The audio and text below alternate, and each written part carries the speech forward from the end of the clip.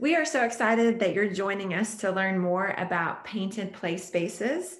This has been such a fun project, and I'm really thankful that I get to share some information and a quick overview with you. So let's go ahead and get started. First of all, I'm Rochelle Franz, and I am an associate professor at the University of Central Oklahoma. I teach in our physical education and health education program. And a few of my students have been helping me with this project in the partnership we have here with the Oklahoma State Department of Education and Department of Health. So today we're going to talk about the different phases of the Painted Play Spaces project. So there are three phases of Painted Play Spaces. First is the design phase. Hopefully you've already seen that PowerPoint and been through that resource edition there. The second phase, which I'll talk to you about today, is the preparation phase. And the third phase is the implementation phase. And you'll also be able to find resources to tell you more about that after we finish up here. So we've developed this training and supporting documents to assist with all three of these different phases, and we'll talk through those with each of the phases that we lead you through. So let's talk about the preparation phase. The very first thing you'll want to do is assess your area, right? And so we've created a playground assessment and planning toolkit. And this is really just to help you do the front end work and get prepared for the big day where you're going to paint these play spaces at your school or your location. So this phase has two components. One is the timeline and to organize the painting event. And then the second major part and really important part is how to paint the stencils. So you may be wondering, like, what are we talking about? What is the stencils? Well, we're going to talk a little bit more about that as we move forward with the training. So let's first touch base with the timeline to organize your event. So this timeline provides guidance. Again, you may find some things that work differently for your specific school or organization, but we can give you some tips and tricks and things that we've learned along the way. So we'll talk a little bit, this will share with you more information about ordering and organizing paint and supplies, and also recruiting and organizing volunteers. So important, those volunteers, right? You want lots of hands and lots of workers the day of the event. So organizing that ahead of time will ensure success on your actual paint day. So attending to considerations in the timeline will also be really critical to make sure that this is a successful and complete project. Let's talk about 6 to 2 months prior to your paint event. All right, the first thing you'll want to do is obtain permission from the principal or whoever your school administrator or administrator is for the project. It's a great idea to get everyone on the same page so that you know what the event will look like, when you'll organize the event, and also have that leadership in your school. The second thing I want to do is contact OSDE to reserve a set of stencils, or you can purchase the stencils. But we will have 2 different sets of stencils that you may check out and borrow. Will be very cost effective for you if you're not looking to keep these stencils or use them again and again. And then you're going to complete the design phase of the project. Like I said, there's another resource that you can walk through about the design phase, which will really help you plan out what you want your space to look like. That will help you as you know how much paint to order, the supplies that you need, and things like that. Then you're going to need to order the paint from a hardware store. You'll want to make sure that you use paint that's suitable for the concrete or pavement, and they can help you whatever store you decide to, but just make sure that they know this is going outside on either concrete or pavement. And then you'll use the paint square footage table in the select the activities section to calculate how much paint to buy. So that we've done all of that pre-work for you, so you don't have to look and figure out, oh, this stencil covers this many square feet, and what do I do? Once you know the stencils you're using and the square footage of the paint you'll need, then there is a quick little way you can figure out how much of each color of paint that you'll need. The next thing is you'll want to either find your power washer or borrow one to prepare the paint space that the outside area that you'll be using. And then 1 month prior to the paint event, again, a really important part of making this a success is to secure a list of volunteers. In the schools that we've already completed the project, we found that about 20 volunteers is ideal. Obviously, if you have fewer, you can make it work. It may take a little bit longer, but we found that 20 is a really great number for a 3 to 4 hour painting event and that sort of thing. The next thing is you'll want to buy your paint supplies. So this is just a list of paint supplies that we found that you'll need and use. You can see that here, from paintbrushes to the rollers. We purchased small rollers and then larger rollers to use on the stencils, and we found those work really great as you just put the stencils down for the first coat. The paintbrushes also help in some of those smaller areas and for some touch-ups if needed. The canvas drop cloth is really important for your kind of organization area where you'll lay out all the different paint and the supplies. And we kind of made that drop cloth our home base. And so that's nice. So everyone knows, okay, come here, pour the paint in your tray liner here versus taking the paint all over your area and having to track people down when you need it. And then the last thing, you'll want some painter's tape or duct tape. Another thing that I might mention right here that we found would be great is just to have a few extra large trash bags on hand and maybe even some disposable gloves. And then 1 week prior to the paint event. So first of all, you're going to prepare the surface to paint. It's so important that the surface is clean, right? Because the paint will not lay nicely. It won't stick and adhere to anything that's dirt. Wow. So we live in Oklahoma where there's lots of different weather and a lot of wind. So we suggest preparing maybe a week prior, but then the day before the paint event, go back, make sure that you're sweeping.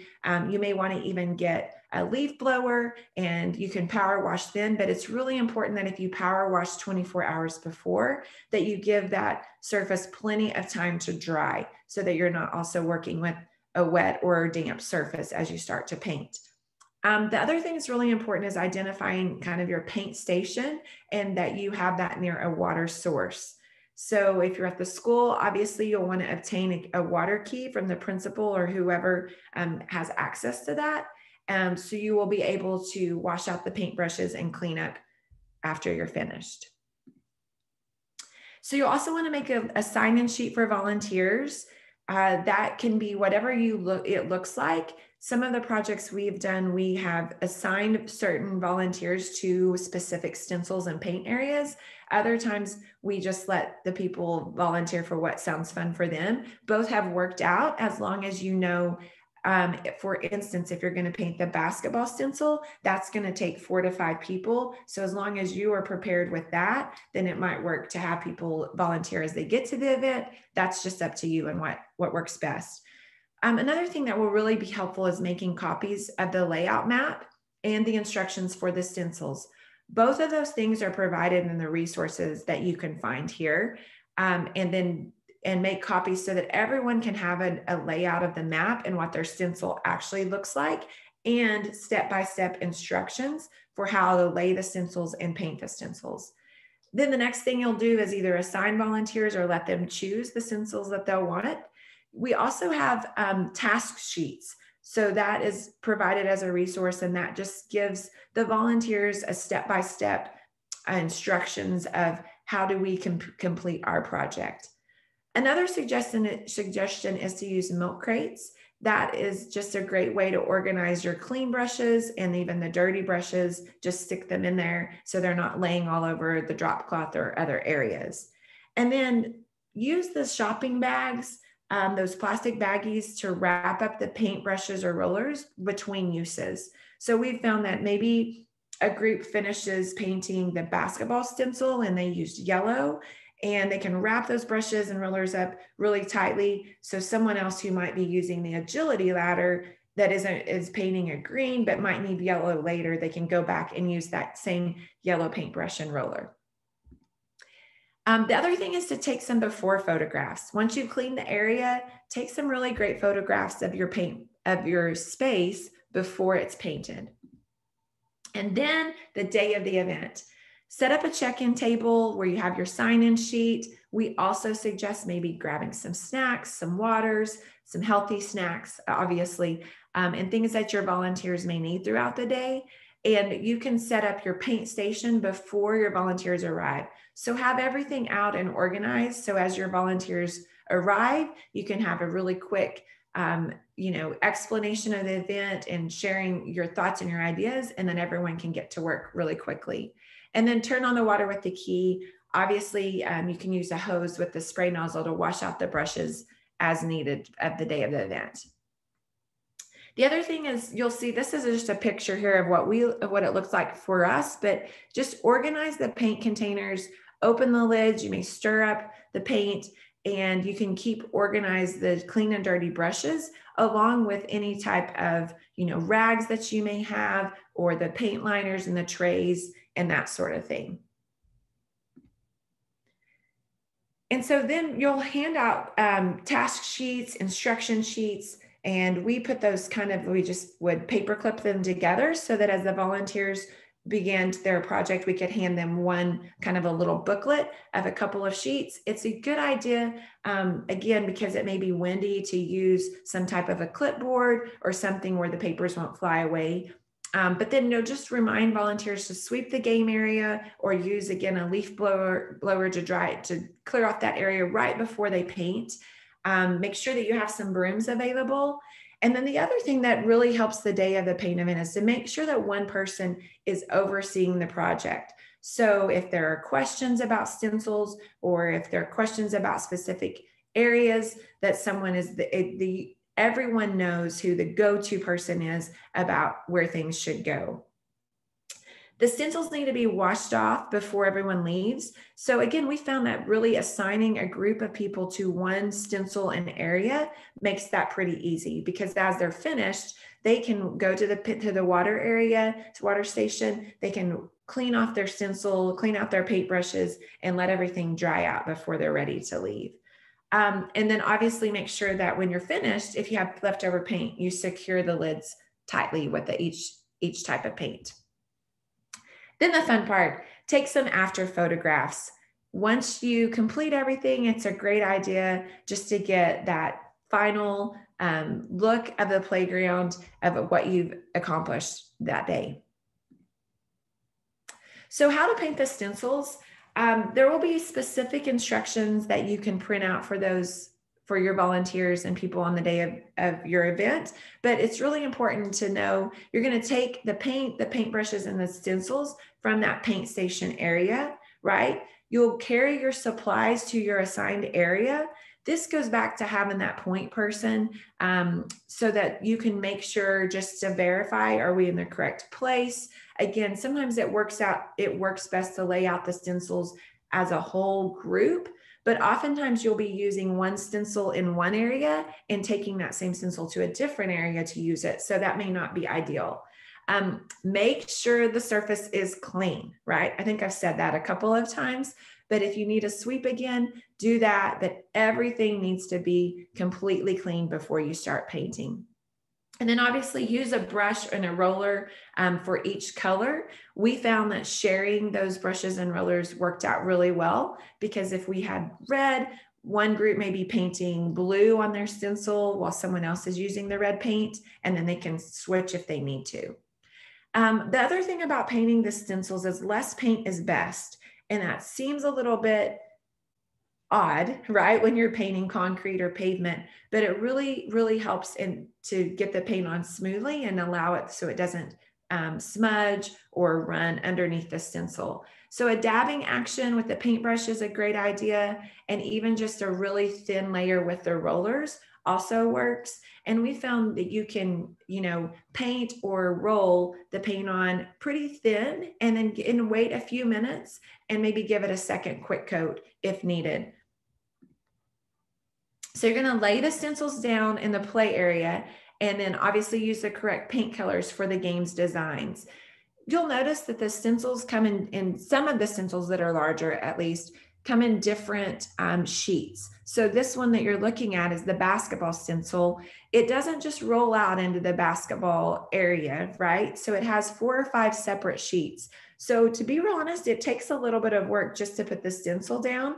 I've always told people that the stencil laying is pretty much the most difficult. The painting is really quick and easy, but you'll want a few volunteers, especially because, again, there may be some wind and those stencils like to come up. We also found that it might be good to have some small bricks or some type of a weight. So when the stencils are in the correct location, you can set something there and keep those in that area as you begin to paint.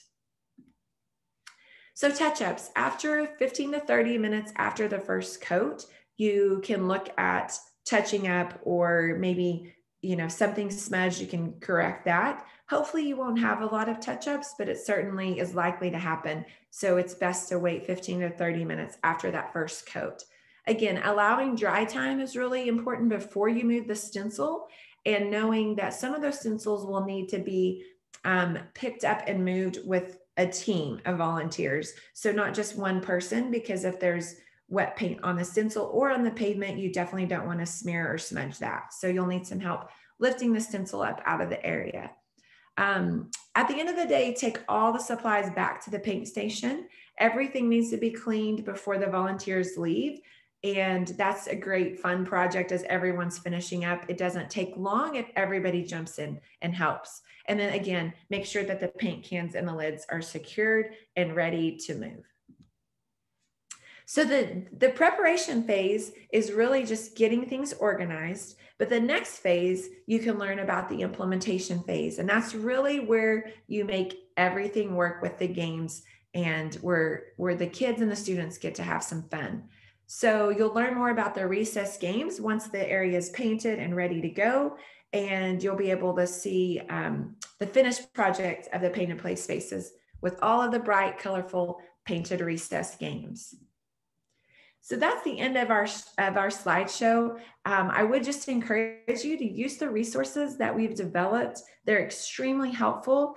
And as you're looking forward to this event, you may be coming to this already committed to Paint and Play Spaces, and I would encourage you stick with it. We've seen already some of the schools that we partnered with that they've sent photos with students playing, and it's so fun to see those kids with the big smiles and something new and fun, and such a great partnership and a great project for your school and community volunteers to work with. So join us for the next phase, the implementation phase, and I hope that you have a great time. Thanks so much for joining us today.